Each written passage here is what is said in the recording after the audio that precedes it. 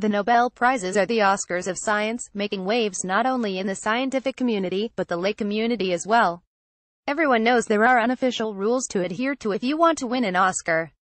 Are there similar rules for the Nobels? We asked a Nobel predictor and one of the pickers for a prize, the winners of which tend to win Nobels, to give us the skinny on the non-scientific factors that go into picking the winner of a science prize.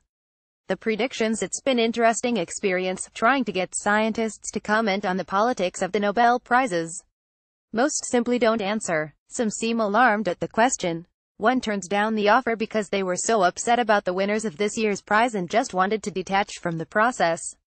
A few send back responses that were extremely short and can best be classified as diplomatic to the point of uselessness. People are happy to predict the prizes. Reuters puts out a list every year, based mainly on the number of citations a scientist's work is given in other scientific papers. Scientists are quick to publicly air humorous ideas about what makes a Nobel laureate. In 2012, Dr. Franz Messerli made headlines everywhere when he published a correlation between a country's chocolate consumption and likelihood of growing Nobel laureates. More chocolate, more prizes. But ask about the actual wheeling and dealing in terms of the Nobels and people get nervous. I learned one thing: if you want to get the dish on the Nobel Prizes, go to Paul Brocker. Brocker is a professor at St. Louis University, the brains behind the blog Chembark, and has been publicly predicting the odds of who will win each year's Nobels for a decade. He was happy to talk to me, but not nearly as happy as I was to have someone talking to me. The inside scoop: imagine my disappointment when the deep dark secrets of the Nobels are not so scandalous. What scandals there are exist more because of the structure of the prizes than anything else. These days chemists, Bracker's colleagues, feel that they're getting the short end of the stick. He mentions that there is a feeling in some areas of the chemistry community that biologists are stealing the prize. Lately the Nobels have been favoring areas like molecular biology or structural biology. Are the Nobels favoring biologists over chemists? Not really, says Brocker. The problem is, there is no biology prize. Biology, as a science, was limited back when the Nobels were first announced. Since then there has been an explosion of research, and some of that research has led scientists to look at smaller and smaller aspects of a biological entity. The line between biology and chemistry has blurred, but this has led to two nominally different sciences muscling for one highly publicized prize. I ask Brocker if he thinks there is anything of a cyclical element to the prizes. If a specific area, like neuroscience, receives the prize for medicine one year, is it cardiology's turn the next year? I don't think so, he says. Sometimes they mix it up, and sometimes it goes to the same discipline 3 or 4 years in a row. Okay, I ask. Let's say I make it by one goal in life to get a Nobel Prize. What should I do? Are there hot areas of science, which tend to get attention from the committee more than other areas? How about areas in which great scientists languish unknown because their course of study isn't trendy? Bracker's advice is to find a new instrument or a new technique, and work with it like crazy. But, he cautions, this is just the natural flow of science. Every new technology allows scientists to break new ground and explore areas no one was aware even existed. Eventually, though, this new ground gets picked over and anyone wanting to make a splash has to find a new frontier. When the Nobel Prizes were first established, Brocker says, the secrets of the atom were still being unlocked and nuclear chemistry was all the rage. That's not the case anymore, and anyone working purely for a Nobel needs to go where the new discoveries are. Then they have to wait. One trend that Brocker acknowledges is that pretty young things don't tend to get the prize anymore.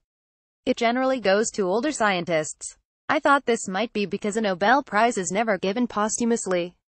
For good reason. Leaving aside the issue of the prize money, the Nobel Prizes would hardly be relevant if the prize for physics went to Newton every year. Given a choice between a 38-year-old and an 83-year-old, the committee would naturally feel pressure to acknowledge an older person's achievement before it's too late. Brocker disagrees. I don't think it works like that. He believes that winners are getting older because the Nobels are not just a prize, they're posterity. The committee wants to see if a discovery is robust, he says, before they select a winner. The snubs to show that age doesn't really affect who gets the prize. He mentions this year's big upset. John Goodenough is a physicist responsible for the lithium battery. This is what's in your mobile phone, as well as everyone else's. It has profoundly changed the world in terms of who can communicate with whom, and how immediately they can do it. Goodenough is 93 years old, and he was considered by many the frontrunner for this year's prize. The fact that he wasn't the winner is what caused the disillusion of some of my potential sources.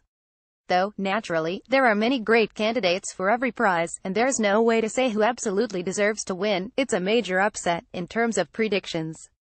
No one knows what goes on behind closed doors, but I ask Brocker, in the community at large, whether there is a sense that some people have been snubbed.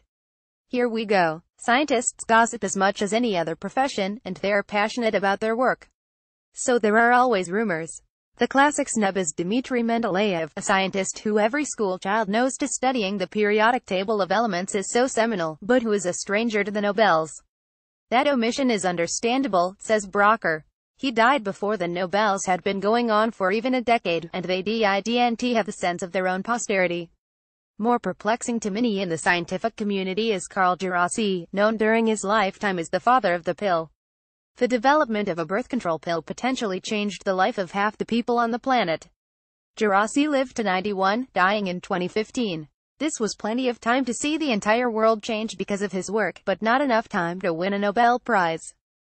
Some believe that early birth control pill tests, though not necessarily the ones done by Gerasi, violated modern ethical standards, though not the commonly held ethical standards of the time, and that the committee didn't want to get bogged down in ethical issues. Really, though, no one knows. Some omissions are explained due to the structure of the prizes. Each prize can only be divided into 3 parts. In 1981, the prize for chemistry was divided into 2 parts, shared by Roald Hoffmann and Kenichi Fukui. The prize was given, Brocker says, to each scientist in recognitions of their work in chemistry conservation and orbital symmetry. More than 2 scientists made important contributions to this, so many people wondered why 3 people weren't honored. Brocker speculates that the prize was only shared between 2 people because Robert Burns Woodward, a scientist who had worked with Hoffman, had died in 1979, and the lack of a third scientist was a kind of silent tribute to him. This 3-person rule, while sensible in terms of dividing the prize money, seems to cause a lot of uproar. Science is no longer one person tinkering in their private lab. Many people make a contribution to each discovery. So the problem, Brocker believes, is that each year the Nobel Committee has to make the choice between not recognizing a discovery or recognizing it and cutting someone. Paul Brocker has 2 major sore spots, in terms of people left out of Nobel pantheon. One is Gabor Somorjai, who worked with and was almost universally honored alongside Gerhard Ertl in the area of surface chemistry. In 2007, Ertl won the prize and Somorjai did not, a fact that caused much confusion in the chemistry community. The other is Gilbert N. Lewis, a chemist who worked in the first half of the 20th century. He came up with an acid-based definition that chemistry students all learn. In 1946, after being nominated multiple times every year but never winning the prize, he met with a rival who had won the Nobel Prize for lunch, and later died in his lab under circumstances that led people to believe he died by suicide. Lewis has attained a kind of martyr status among some in the chemistry community, because they believe that his grudge against chemist Walther Nernst, and Nernst's friends' grudge against him, are what kept him from the prize. Was that the case? No one knows, and Lewis isn't the only one to inspire stories about petty personal grudges keeping someone from being recognized. Brocker says, there are always rumors. He doesn't know whether they're true. What he'd like is a little more transparency in the process. The prize giver, we can't have that with the Nobels, but I was lucky enough to talk to someone who gives out a different top scientific prize. The Perlunk Neuroscience Prize was established in 2000 by Dr. Edward Pearl and Dr. William Snyder of the University of North Carolina. 5 of the prize winners have gone on to win Nobel Prizes. I spoke briefly with Dr. Snyder about the prize-giving process and what he thinks of the Nobels. Snyder doesn't entirely agree with Brocker when it comes to the factors that go into awarding a Nobel Prize. The only thing I would say, he tells me, is I would be surprised if there were some personal issue that caused a deserving person not to get it. As for whether age factors into the decision, he is more inclined than Brocker to believe that older people get consideration, saying, that wouldn't surprise me. He believes that it is possible, though, that a scientist might be able to market themselves in such a way that they are more likely to get any prize, including a Nobel. What does this marketing entail? Hey, I can do a little marketing if it gets me a prize. And it looks like it might. Since I'm part of the lay media, Snyder thinks that garnering attention in the lay press will get a lot of scientists on the map. Popular attention can translate into attention in the scientific community. He's right there with Brocker, though, when it comes to the way to earn a Nobel. Find a new technique and a new instrument and work it. That's why, he believes, there has been an overlap between the Perlunk Neuroscience Prize and the Nobels. Neuroscience is taking off. He has particular high hopes for a technique called optogenetics, and a technique worked out at UNC, DREADDS, which can take any group of neurons that have a molecular signature and suppress and activate the group. This will enable neuroscientists to study the brain in more detail, and without cutting it up or shocking it with electricity.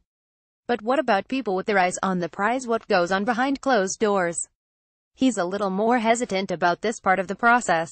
No scientist wants to know that they almost received a prestigious prize, so we don't get into details about who gets cut and who gets awarded the prize. The most important step is getting tons of nominations from as many scientists as they can find willing to nominate people. They email, phone, and contact as many people as they can. They want a wide range of candidates before they ever start talking. What about when they do start talking? Do things get heated? I ask. Things get complicated. Most discoveries are not made in isolation. There are 2 to 3 people in each category. And, like the Nobels, the prize becomes useless if you split it too much. UNC doesn't have pockets as deep as the Nobels, so the cash prize, meant to help the winner's research, is $20,000, £13,049. No one would say no to that, but split it too often and it doesn't do much good. It's at this stage that the upsets occur. Snyder admits that sometimes a dark horse comes through.